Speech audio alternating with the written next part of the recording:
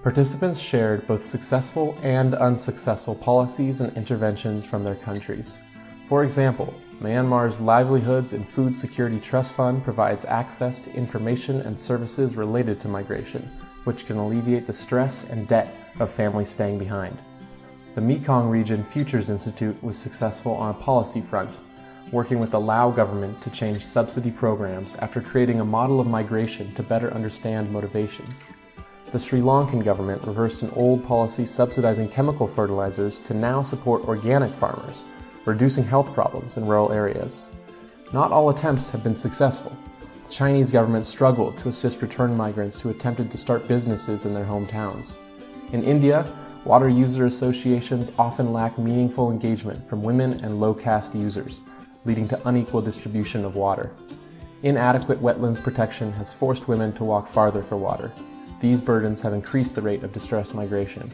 In Myanmar, the government lacks the bargaining power necessary to protect its migrant workers in Thailand.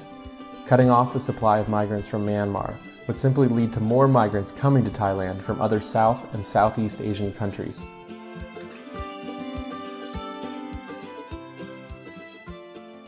I'm having some experience in our university. So most of the students coming from rural areas of the university are not going back to their homelands, basically due to the agriculture is not a profitable business.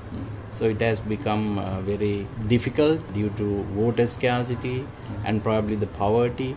And therefore we are trying to keep them in their lands by empowering education. Most successful among them is the use of e-commerce. So what is the situation in China related to that now? So we are having great problem in the marketing chain in Sri Lanka.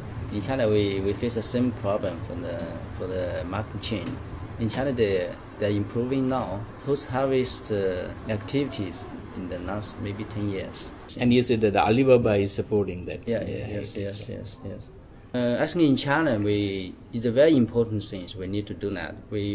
They want some people to know that agriculture is not a bad, low-income industry. It's a potential for the development in the future. Maybe if you do a good job and you can get enough income, we need to change this mind. The other thing is important to have a dialogue between the policy makers. So we have to educate them on this matter and try to incorporate this concept and how to get rid of this.